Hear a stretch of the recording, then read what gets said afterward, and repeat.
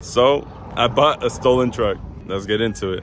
We got one wheel on with one lug nut because I couldn't take any of the little ones off. There was one loose one, but we're about to put on the trailer and take it home.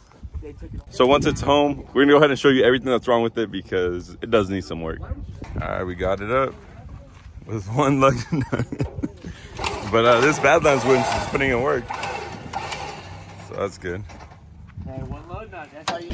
So we got this 2000 Silverado, and it is a two-wheel drive. It's not four-wheel drive, but it is lifting, has body lift and suspension lift. But I mean, it was stolen. Let's start with the inside. So it's very trashed, and if you look at the steering, the key is all messed up. Turn signal non-existent. Steering lock, nah, it doesn't lock. And the dash is gone. This truck was actually stolen down where I live. A lot of these are getting stolen. A lot of cars are getting stolen here.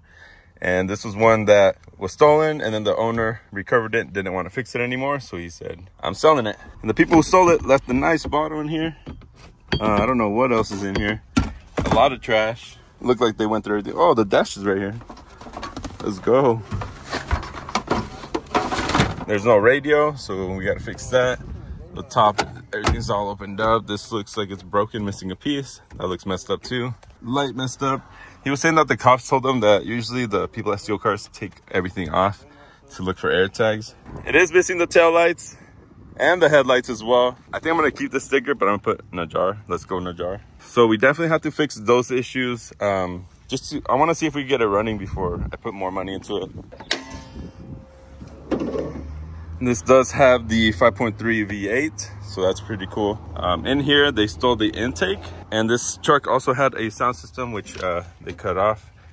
And the main part is the fuse box here. This is what's really messed up. I feel like once we fix this, it'll run. But all the wire harness have ripped wires. I don't know why they would do this. This green one's the most messed up with most of the wires ripped out. This one looks okay. This one looks fine. This one looks okay. And then these are cut as well. So we definitely have our wiring jobs to do here. So pretty much doing this and then the key, and I feel like it should turn on, but I don't know. The guy said that it was running. He also said that it does have 190,000 miles. So that's pretty good news. So we will see once we hook up all the wiring. I don't know if I should just go to the junkyard, pick up a whole fuse box and just cut off the pigtails and solder them that way. That'll probably be easier, but we will see. No battery.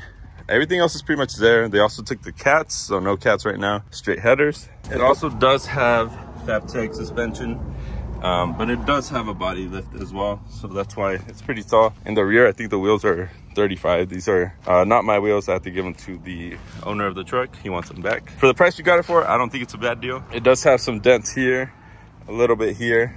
This fender's messed up, you can see that. This fender is also pushed back as well, and you can see it's bent there. The door actually hits that. And then some scratches there, nothing too bad. I mean, overall, I feel like this truck, we can fix it and get it going, but we will see. Now, the question that I have for you, so if we get this running, like what should we do with it? We could use the motor and transmission as this, put into something else. We could get the truck running, just use it as is, or we could build the truck up, do something cool with it. I don't know. For now, it's just thinking of getting it running and using it as a daily, fixing it up, make it clean, fix all the little dents and all that. So I don't know.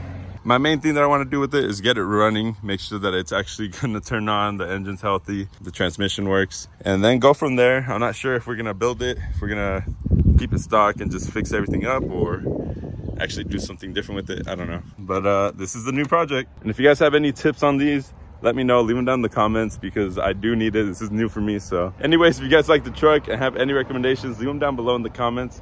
And I'll see you guys on the next video when we start working on this thing. Peace.